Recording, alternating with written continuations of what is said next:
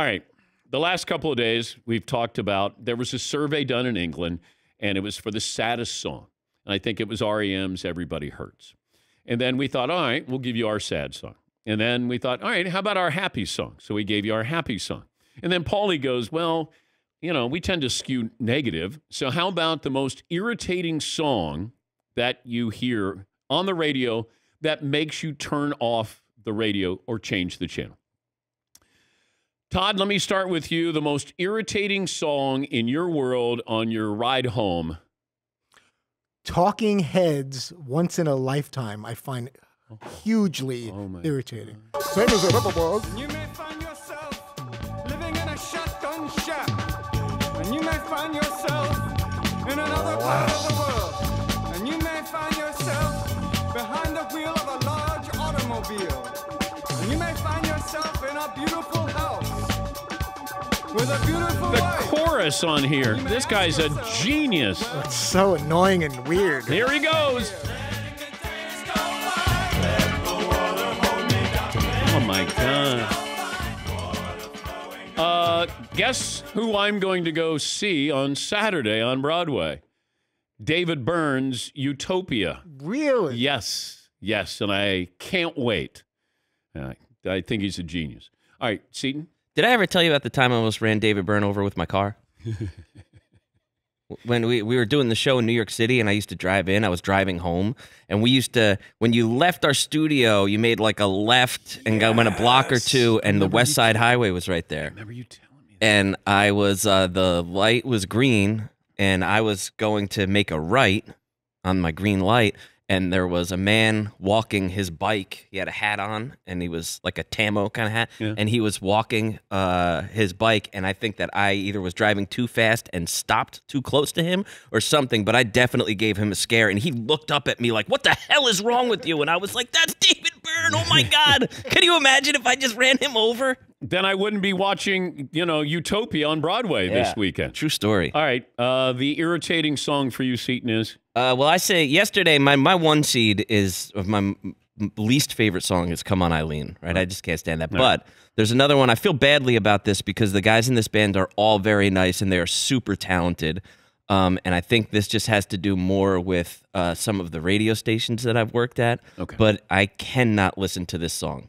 It's been 1 week since you looked at me, cocked your head to the side and said I'm angry. 5 days since you laughed at me, saying get back together, come back and see me. 3 days since It's all about value. I cannot.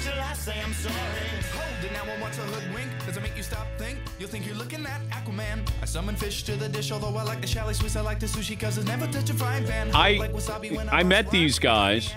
They opened up for Hootie and the Blowfish when Hootie came back on their reunion tour. The lead singer could not have been a nicer guy. Could not. I've met them several times. They could not be nicer people, and they're extremely talented. I wouldn't turn off that song.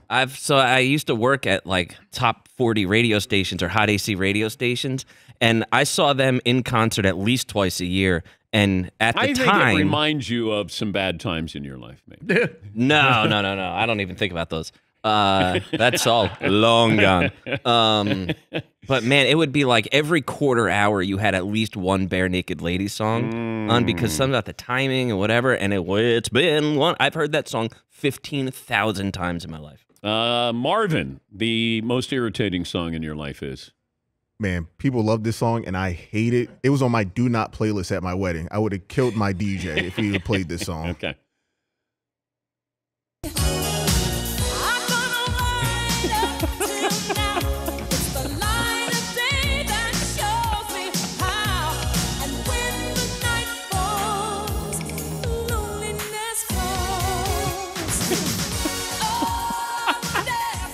Okay.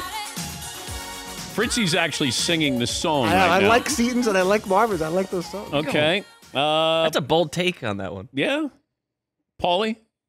This is like picking Michael Jordan as your favorite basketball player of all time. This is one of the most obvious ones, but I've hated the song since the day it came out. Okay. It was the #1 song in the country for like a month. It was by a formerly great band, Jefferson Airplane. It's Jefferson Starship, We Built This City. We built this city. Yeah. It's a terrible song. We built this city on rock and roll. Yeah. Jefferson Airplane, Jefferson Starship, Red Octopus is a great album, but this is not a good song. This is Michael Jordan on the Wizards. This is not even that. Yeah. Nothing actually This is sums up 1985 better than this song. It's Michael Jordan playing for the Birmingham Barons. All right, Marv, this is my song that I will change the channel immediately. What? Yeah. You just don't appreciate great songs. Yeah. Give it, yeah. And it's a long introduction. They don't even get to the vocals forever. Got one of the greatest choruses of all time. The union's been on strike. He's down on his luck. Yeah, I know. He's trying to be like Springsteen. So tough. And then Todd always does the sound effects.